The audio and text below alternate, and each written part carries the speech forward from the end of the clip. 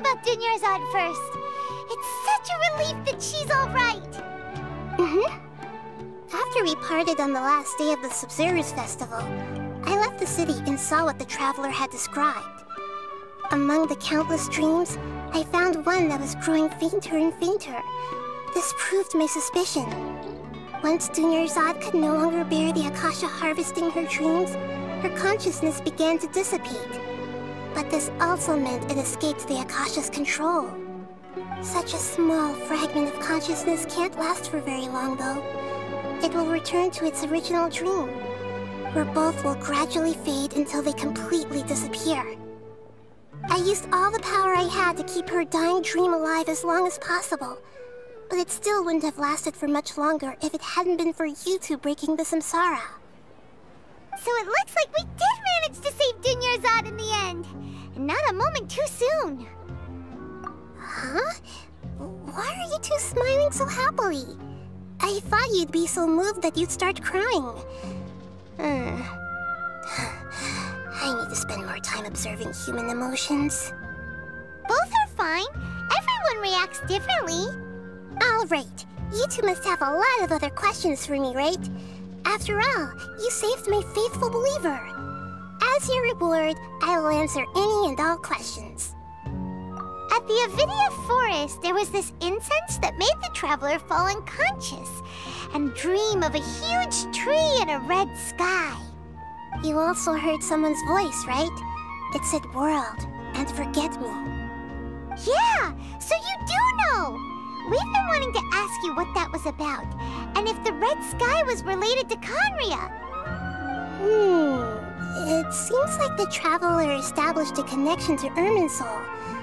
That was a message left by Greater Lord Rukkhadevata's residual consciousness in Irminsul. Perhaps her last memory before she died.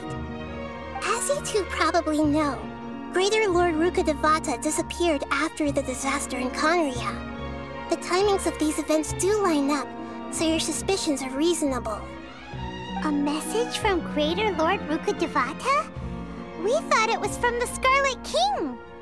The Scarlet King? That god who died even longer ago? Some present-day desert dwellers still worship him. You probably just heard some of their conspiracies. Okay, so what does the message mean? I still haven't managed to decipher it. Even the Akasha isn't currently capable of doing that. Greater Lord Rukkhadevata's residual consciousness in Irminsul seems to be contaminated with something that has a very dangerous aura to it.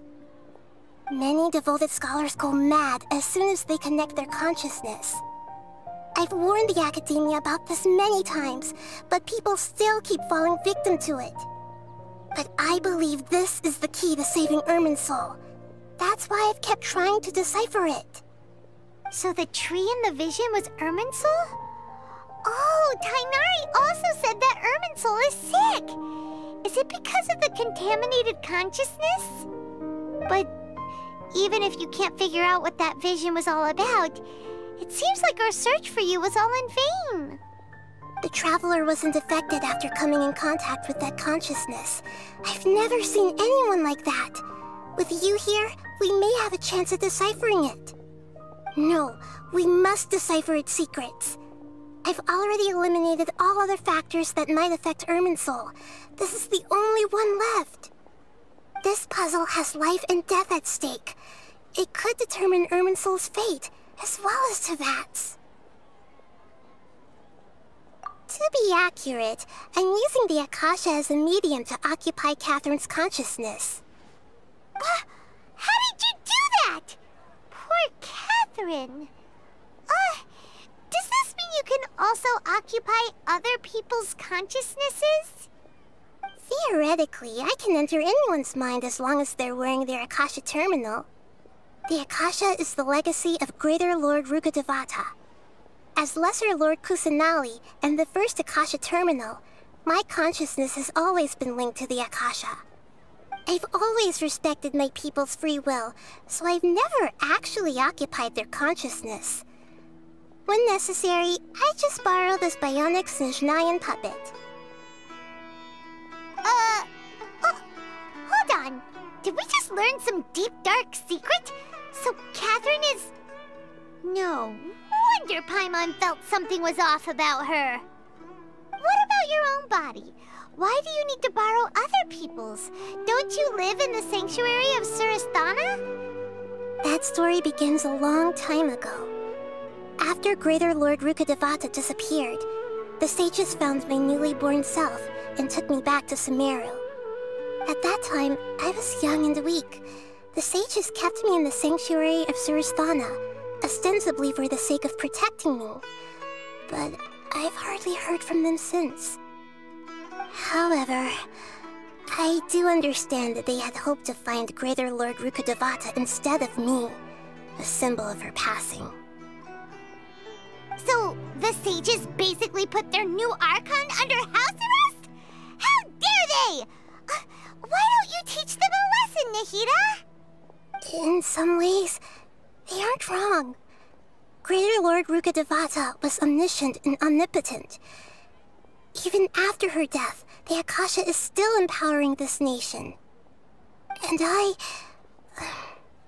I'm still really far away from being able to call myself the God of Wisdom. Moreover, the Academia is also more proficient at governing this country. My existence has little meaning. Yeah, you got a lot of believers. Just look at the Sub-Zero's festival. Everyone who showed up truly loves you. Thank you for the kind words. But I honestly don't need physical freedom as long as I can connect my consciousness to the Akasha. Trying to find a way to save Irminsul is my life's mission and top priority. I will work on that, and try to live up to being a deity in the meantime. Every once in a while, I will also take up the duties of the God of Wisdom and enlighten a lost soul here and there. Doing all that should be enough. There's never been any big problems with the Academia's governance of Sumeru. This is the first time I've seen them step out of line. I wonder what caused them to go down this path, and what they hope to achieve.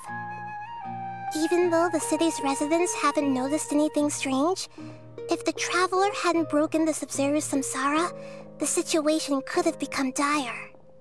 I tried to do some investigating in the Akasha, but I couldn't find anything suspicious. And all the people of interest seem to purposely avoid wearing their Akasha terminals. I think they're deliberately trying to hide something. Oh, that reminds Paimon. In Gandharvaville, there was a sage who had invited Katheryne to join some kind of project. Could it be related? Regardless, I need to first investigate the sage's motives, make things right, and punish them if needed. But I'll have to be discreet, or they'll see me coming. You mean how the Akasha stops you from having dreams? Yeah, it's been such a long time. No one's noticed something's up?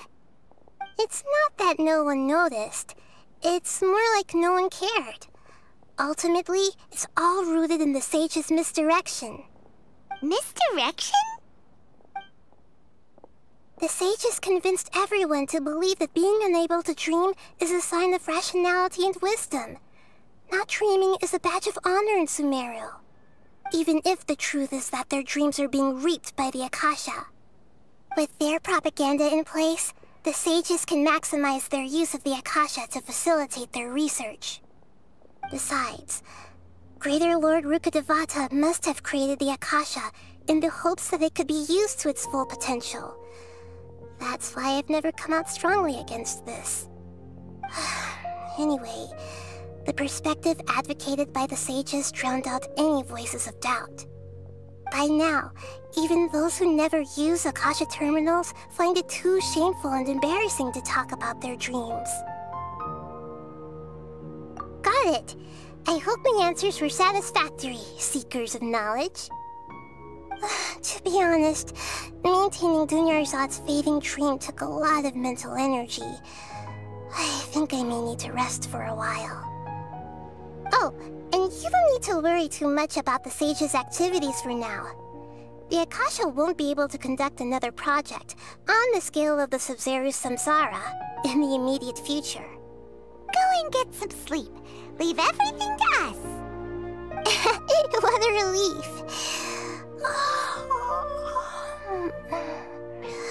This is truly the most exhausting birthday I've ever had.